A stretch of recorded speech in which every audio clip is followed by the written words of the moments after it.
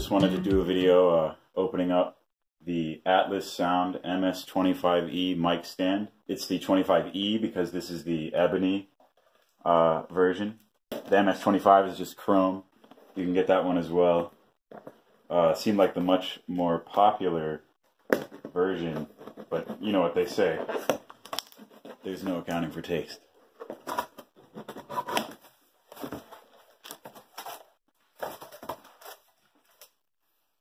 So we see inside got a lot of packing material, plastic packing material. Get all that out. And I saw this mic stand I first saw it at a recording studio where I was doing some vocal work, and I was amazed at how sturdy the base of this stand was. It had a big mic on top.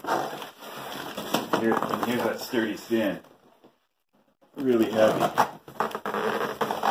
So that's it. That's all that's in the box. So like I was saying, I saw this mic stand in use at a recording studio, and I was amazed at how sturdy it seemed. When I saw it in use, it had a Shure SM7B mic mounted on it in addition to a huge heavy reflector shield. So opening this up, this box, a little awkward. So once we get that open, we pretty much just see the stand and the base, which is really heavy, but which is good. Makes the mic stand sturdy. That's what I was looking for with this mic stand. Something that could really hold a lot of weight, because I'm planning on mounting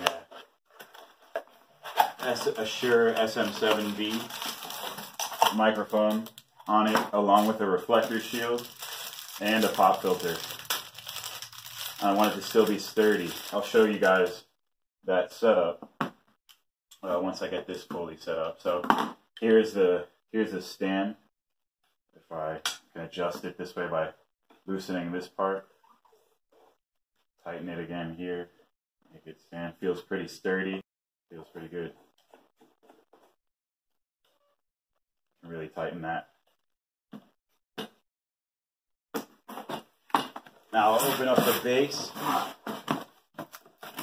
It's triangular. Just feels like a big solid piece of iron or something. Well, that didn't go exactly as planned, so if you look at that guy, here's the top part. Kind of just seems cosmetic. Largely, you get this chrome piece.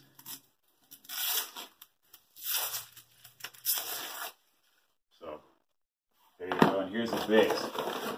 Really solid and heavy. Feels really good. You got the Atlas logo right there. It doesn't tell you the weight, but man, I'd say it's like verging on 50 pounds. I don't know. Clear all this out of the way.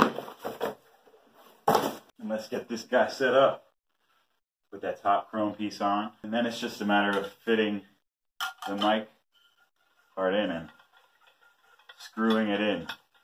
Get that nice and tight so that chrome piece is in place. And it feels real sturdy. Real sturdy. You really gotta apply a lot of force to knock this over. As you can now see, I have set up on the mic stand a big reflector shield, a pop filter, and additionally a heavy mic, the SM7B. That's a Shure SM7B. If you see that, I think this is probably the ideal setup, and as you can see, the stand easily supports all of this additional weight on top. It still feels sturdy. Everything screwed tightly into the stand. All I really did with the stand was screw in the reflector shield right here and put this piece sticking out. This piece came with the reflector shield and is a little wobbly. I'm gonna have to secure that some way because the SM7B is an especially heavy mic, but I'll figure that out. Otherwise, very happy with the stand. It's just what I was looking for, something really sturdy that I don't have to worry about tipping or falling over. Just for reference, this is my old stand. Just a crappy, mic stand you'd probably use live.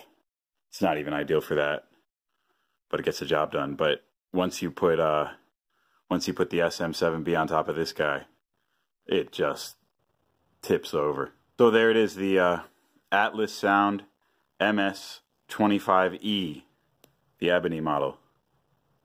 Looking forward to using this. All right, have a good one, guys.